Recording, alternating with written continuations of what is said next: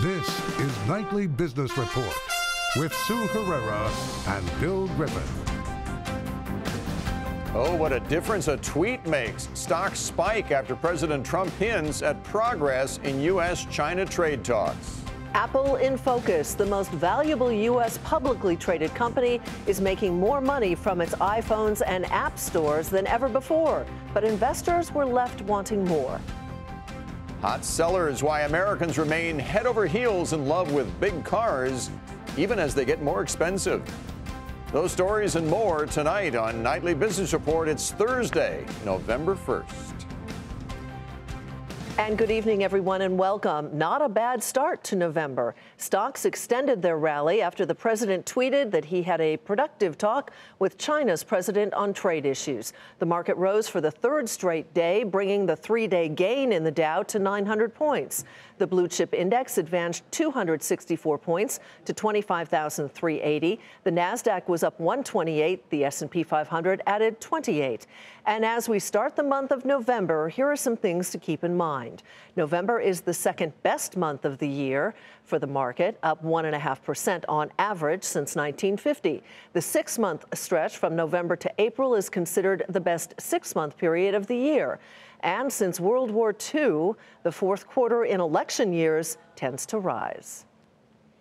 Now to Apple's quarterly results, which are being closely scrutinized given the pullback in the tech sector last month. First, the good news. The company reported record revenue and profit, higher iPhone prices, and strong App Store sales that all helped make the most recent quarter its best ever. But now the bad. Apple actually missed on its iPhone unit sales estimates and issued weaker than expected guidance for the holiday quarter. The company earned $2.91. That was 13 cents above expectations. Revenue was up by 19% from a year ago to $63 billion almost.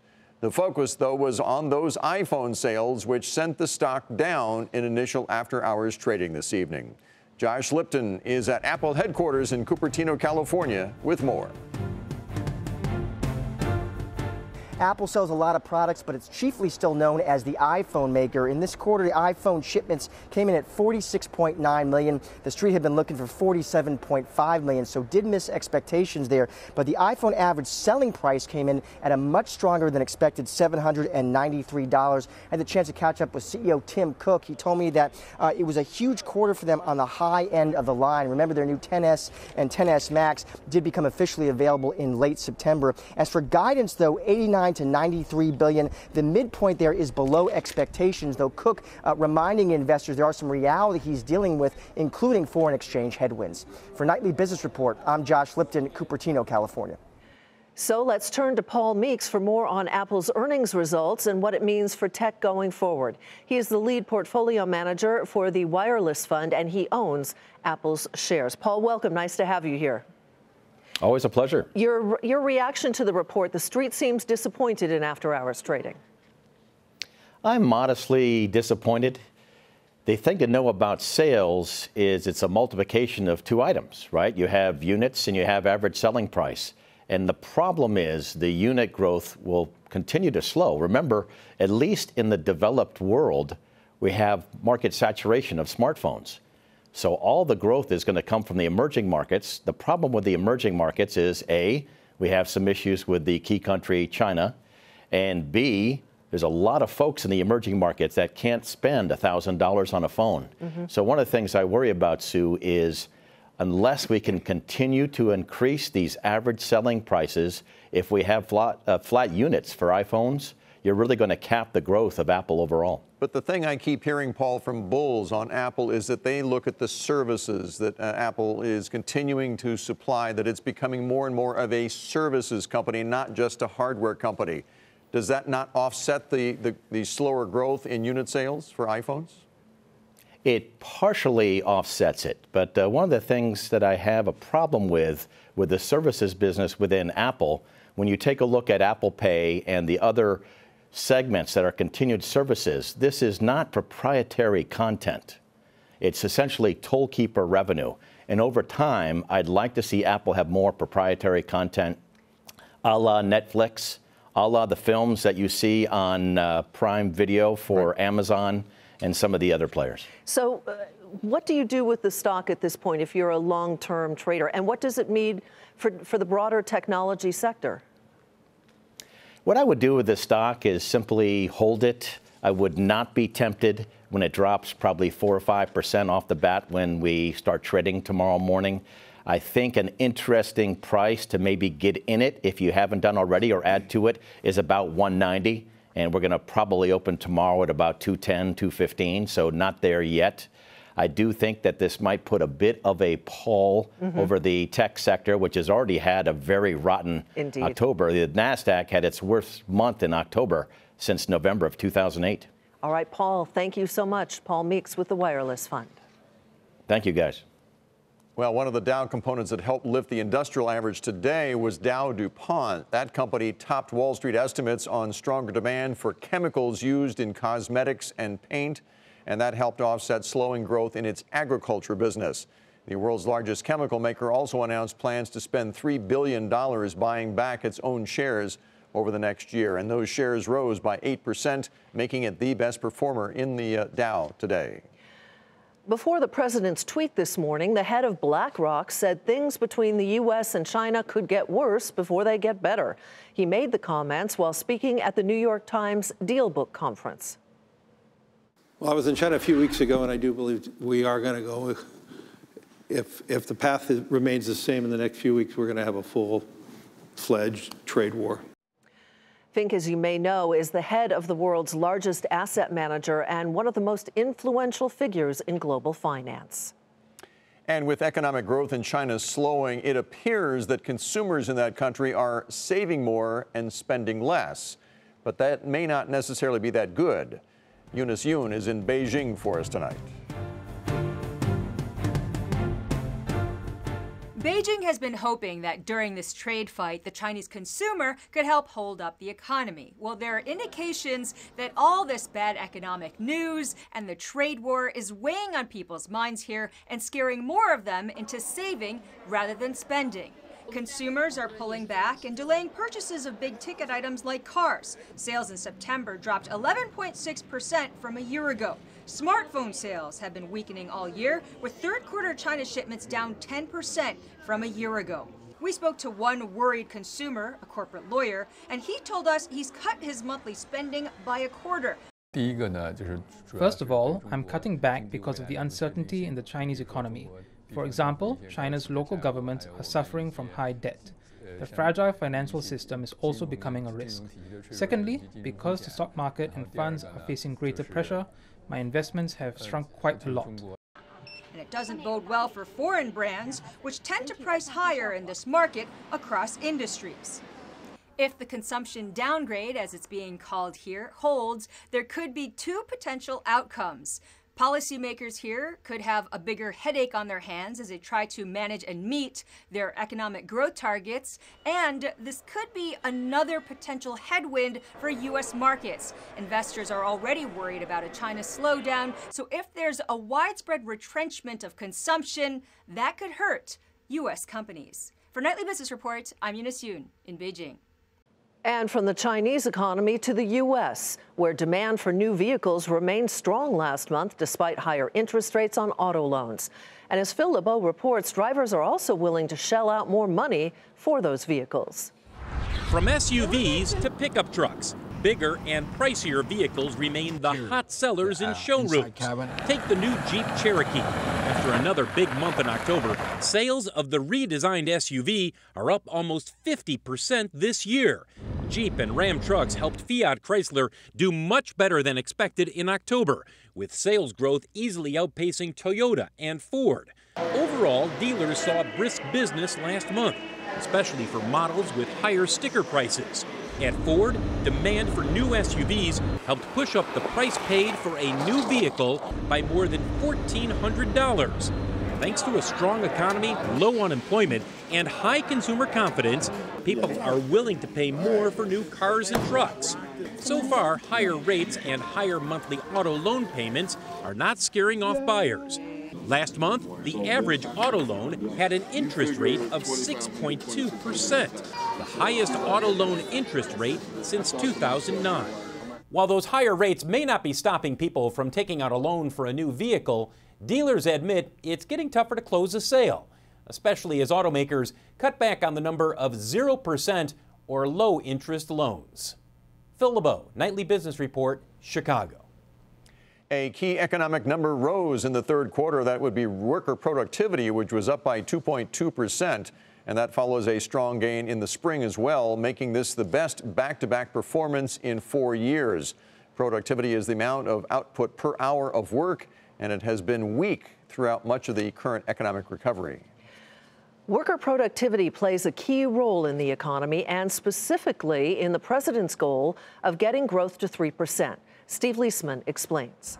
Wanted 1 million workers. That's the number of extra workers the U.S. economy will likely need if it's even going to have a chance to grow at 3%. That's a percentage point above what economists think right now as U.S. economic potential. Here's the math. Right now, U.S. economic potential growth is thought to be 1.9%. Half a point of that comes from workforce growth, and 1.4% comes from productivity. That is, American workers getting more efficient every year. But President Trump and others want to see growth return to the post-war average of 3% plus. To do that, the U.S. would need more workers and more productivity. Historically, any society or economy that has an aging population, has a shrinking labor force, it doesn't have to be the end of the world in terms of output and growth and your position in the world, but you have to run faster just to maintain the level of output that we currently have, which is around $20 trillion. To maintain that or even move it to $25 trillion, like you said, we're going to need a combination of more workers, automation, and reaching across our borders for more workers as well. Exactly how many more workers? Say half of the extra 1 percentage point of growth comes from growing the workforce. Right now, the U.S. is expected to add 1 million workers a year. Economists say another 1 million workers above and beyond what's forecast will be needed every year to add a half a point to potential growth. And that's even if the U.S. gets people who aren't working to start participating in the labor force. Conrad DeQuadros of RDQ Economics says it's really difficult to get this additional labor via higher participation rates because of the aging of the population. The U.S. could put more of the unemployed back to work, but the low 3.7% unemployment rate suggests the pool of workers is small and getting smaller. And the question is how much further the Federal Reserve will let unemployment fall before it feels it has to slam the brakes on the economy. I think they're on the edge. Their forecast would tell you they don't want it to go below 3.5. I think they keep going gradually. I don't think it means that they have to go faster. It may ultimately mean they go further. Bottom line, it's going to be very hard for the U.S. to reach a goal of 3% growth. Not because there isn't work to be done, it's because there may not be enough workers. For Nightly Business Report, I'm Steve Leisman. Tomorrow, the monthly employment report is released, and expectations are for non-farm payrolls to increase 188,000. The unemployment rate is projected to remain steady at 3.7%, and average hourly earnings are poised to rise a fraction. Time to take a look now at some of today's upgrades and downgrades. We begin with Pfizer tonight. Their shares were cut to market perform from outperform at BMO Capital. The analyst cited a number of headwinds, including disappointing sales of some of the company's drugs. Price target now $46. Shares rose 1% today to $43.67. Chesapeake was upgraded to outperform from underperform at Raymond James. The analyst calls Chesapeake's recent acquisition of Wild Horse transformative. The price target is $5. That stock rose more than 1.5% today to $3.57. And American Eagle Outfitters was downgraded to underperform from neutral at Bank of America Merrill Lynch. The analyst cited a lack of margin improvement there. Price target $18. That stock dropped 4.5% today to $22.02. Still ahead, you might be surprised by what investors did with their money during last month's rocky performance.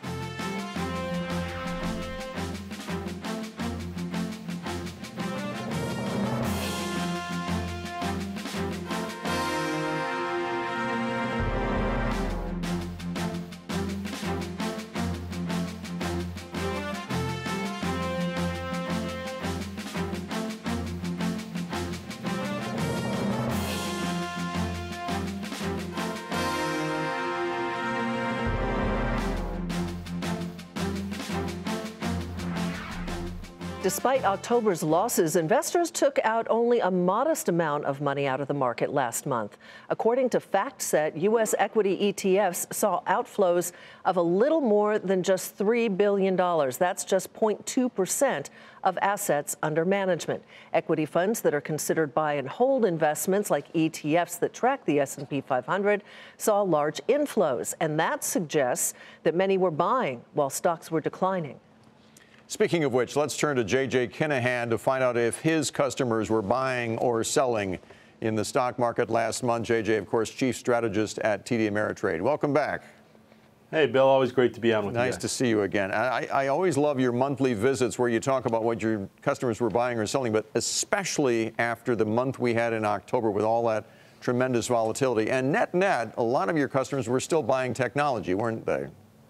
They were. You know, we're not coming out with our monthly till next week, but what we saw over the last, I think, week and a half is really interesting, Bill, because you see, you know, Microsoft, Amazon leading the way. And one of the stocks that's really interesting to me is one that's a little bit of a technology play, but also a yield play, and that would be AT&T.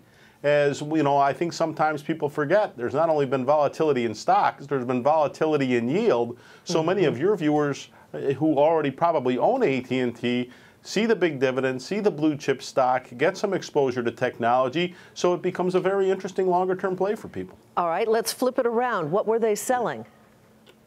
So Twitter, which is a technology play, but rallied back, and as you guys know, reporting on it all the time, has had some volatility itself over the last couple of years. But particularly in the last few months, it's had a nice run, and I think, you know, you saw some profit taking there. And the one that was really interesting that caught my eye was Ford, which Ford tends to be a stock that many of our clients buy. But in these volatile times over the last week, I think that people took their little bump over, you know, the last week or so to actually unload some of that position. That's probably, of all the stocks I just talked about, that one was the most surprising to me. Among the buyers, back to the ones that they were buying late in the month here, Caterpillar is one that is considered one of the most vulnerable U.S. companies to the trade problems with China. But yet your customers were in there buying, weren't they? Yeah, they were, Bill, and you know, if you look at what the stock's done over the last week and a half or so, it's up 10%. And so I think that that's a buy where people say, they are very vulnerable to what's going on. But I think that many people look at that and say, longer term, still a good company. Maybe so much of this news is built in because from the very time that some of these tariffs were announced, Caterpillar, along with Boeing and John Deere, were the very first stocks to take the brunt of this. And so any signs of hope there, and they seem to be the first ones to react to the upside also. Always very interesting. J.J., thanks for taking the time. Appreciate you stopping. Always a pleasure. J.J. Kinahan with TD Ameritrade joining us tonight. The New York Times tops 4 million in total subscribers, and that's where we begin tonight's market focus. Nearly 2/3 of its revenue came from subscriptions. Total revenue and profits were better than expected, and the CEO says strength in its digital ads helped as well. We've got a model which is delivering strong digital subscription growth, but also actually very encouraging digital advertising growth. Our digital advertising, as your chart showed, grew 17% year over year in the quarter. So what we hope is we've got a sustainable model for rapidly growing out a digital business out of journalism, which is growing much quicker than our print business is declining. The stock rose nearly 7% to $28.23. Teva Pharmaceuticals raised its 2018 earnings outlook, citing a stabilization in its core generics business. The company also said its turnaround plan is progressing, and it pared its debt, and it's been cutting costs.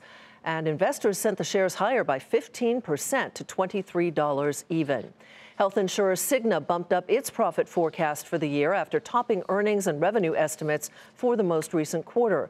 The CEO says the company was helped by lower medical costs, and he sees further improvement once its deal with Express Scripts is closed.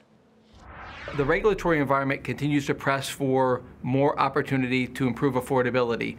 And that's directly aligned with what Core Cigna is doing and Core Express is doing. And it's the #1 reason why we're putting the two companies together to further accelerate or improve affordability. But it's off a strong base that each company is delivering. And we think there'll be continued partnership opportunities from a regulatory standpoint to identify ways to improve affordability for individuals. Cigna shares rose 1% to $216.28. Spotify reported its first ever profit. However, the world's biggest paid music streaming service disappointed Wall Street with only modest subscriber growth. It was up only 2% when 8 to 9% was expected, and that sent shares lower by more than 5% today to 141.16. Then after the bell, CBS said that an increase in ad sales helped overall earnings top expectations. At that media company, they were also helped by growth in its digital subscription business. CBS shares were initially higher in after hours tonight. They finished the regular day up 2% to 58.49. Also on after the bell tonight, Starbucks said that its strength in its domestic and Chinese markets led to same-store sales that grew at a faster than expected pace, and that momentum also translated to profits that beat Wall Street estimates. Shares were initially higher in the after-hours session. They ended the regular day up a fraction to 58.63. And coming up, Affordable Care Action open enrollment begins today, and there are some key changes to be mindful of.